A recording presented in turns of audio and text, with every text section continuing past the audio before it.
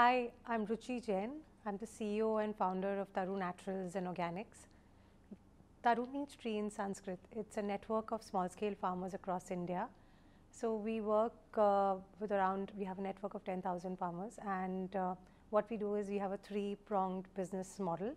Essentially, we give natural farming holistic trainings, and we set up technology. And then we upgrade the farming community after the training to provide them markets, so fair trade markets. Essentially, once we create the markets, the farmer group starts becoming bigger and bigger because we are giving them consistent income. Taru is an organic brand. We do both B2B and B2C and exports. In B2B, we work with around 70 to 100 restaurants across India, and we supply a lot of the small-scale farmer produce, which is specialty-based. We work with chefs, give them culinary input, do food innovation, and see what works with the farmer as well as chefs, and do the entire R&D as well as create the supply chain. So as a woman entrepreneur, my journey started with, I started traveling a lot to farmer communities, spending time learning natural farming and putting supply chains in place.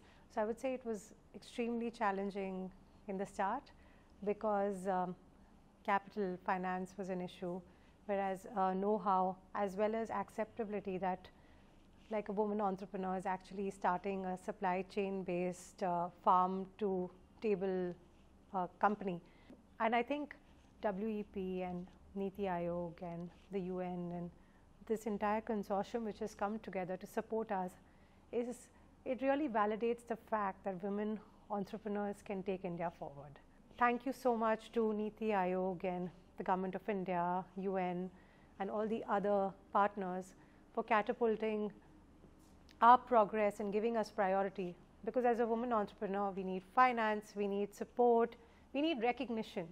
That's the main thing.